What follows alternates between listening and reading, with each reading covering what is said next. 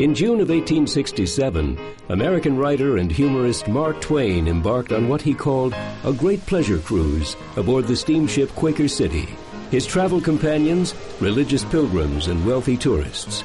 Their ultimate destination, the Holy Land. So began a new age of popular travel to Palestine, as American tourists set out to experience the storied places of the Bible for themselves. But what they found was often not what they expected. American travelers were forced to reconcile the stark reality of Ottoman-controlled Palestine with their sentimental expectations of the Holy Land.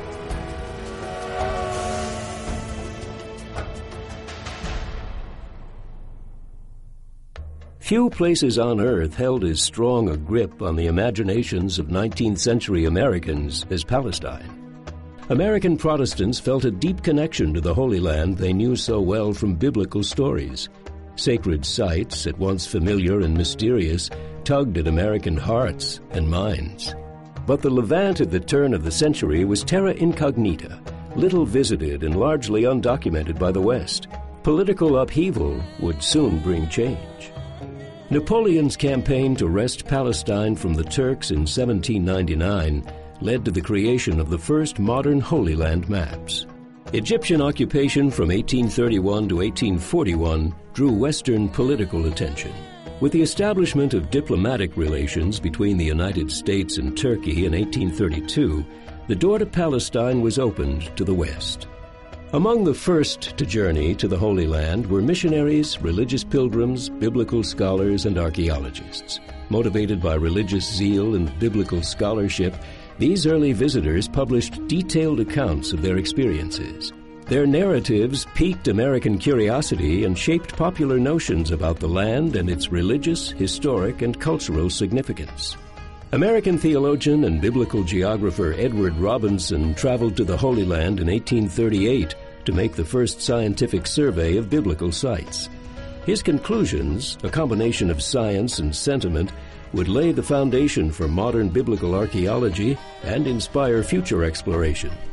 Writers and artists, like Scottish painter David Roberts, also traveled to the region, returning with emotional interpretations of the land and its people.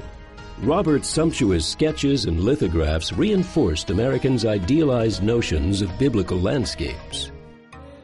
By mid-century, American interest in foreign travel had become a passion. The advent of steam-powered ships and trains made travel to the Holy Land possible for a larger audience of Americans. Writer Herman Melville visited Palestine in 1856 and found his naive expectations shattered by its bleak reality.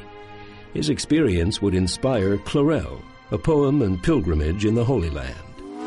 After the Civil War, steamships were recommissioned for the tourist trade and expeditions for wealthy tourists were organized. Mark Twain's unprecedented Holy Land excursion signaled a new era of popular travel to the Levant. Twain, working for a San Francisco newspaper, chronicled his 4-month journey via dispatches back to America. His characterizations of the Holy Land were blunt and irreverent. He described the region as the most hopeless, dreary, and heartbroken piece of territory out of Arizona. With biting satire, he mocked the emotional reactions of his travel companions, and, at times, himself, to holy sites. When published as The Innocents Abroad, Twain's travelogue became the most influential book on Holy Land travel in America and launched his celebrity as a social satirist. Americans embraced his stories and were eager to follow his footsteps to the east. Before the century was out, American Holy Land travelers would number in the thousands. Join the 19th century American travelers on their journeys to the Holy Land. Read accounts by explorers, generals, writers, and former and future presidents who made the journey and whose experiences and reactions are as emotional and complex as the history of the land itself.